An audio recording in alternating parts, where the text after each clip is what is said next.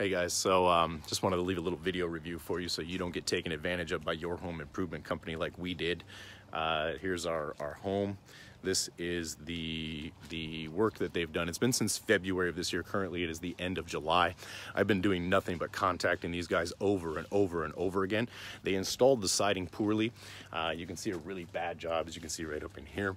Right there is like gaps in the siding themselves. The door itself, like as you can see here, this doesn't even shut anymore. It does if you slam it, but if you just kind of do that, it doesn't shut. You can see it dragging, scraping right down there on the bottom. Then if we come on over here, you can see just really bad, like right here, you can see here is the side paneling. See how loose that is? It's coming off the front of the house. I've shown them this several times. I've sent them videos of this. And you can see right up here in the corner how poorly that's all put together right there. And we can come around to the other side of the home here and take a look at some of the work that they're proud of doing. Right here, you can take a look at that piece right there. This is just a small comparison. One side, now this is all over the property. As you can see right there, look at that. There's a big gap right there compared to the other side here. So when we come around here, let's go ahead and take a look at that. So you can see there how that's not consistent with this side of it. There's also some problems up on the roof. There's a lot of issues with this particular installation. And I've actually been fighting with them. Now your home improvement company, you can see right up here, right up there, the edge of the house there, you see how their seams aren't even consistent all the way around the house. There's a lot of problems with this. Now they offer you a double lifetime warranty and 100% customer satisfaction in their contract. But that's all fluff. They don't honor it.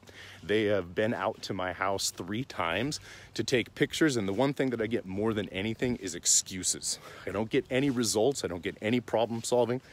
They never cleaned up their mess. My wife and I had to come out here and clean up the nails and all the plastic from them sawing the siding pieces down to fit obviously to try to fit them into the space here.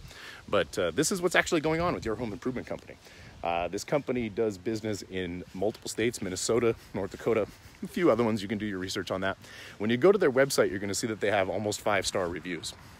The problem with that is they actually have you remove negative reviews, so you're not getting the full story. If you go in and you actually read some of the 5 stars, there's other people like me who already know that they're doing this, and what they do is they leave a 5-star review, but then the comment itself actually has the problem. The problem is the exact same thing that I'm running into.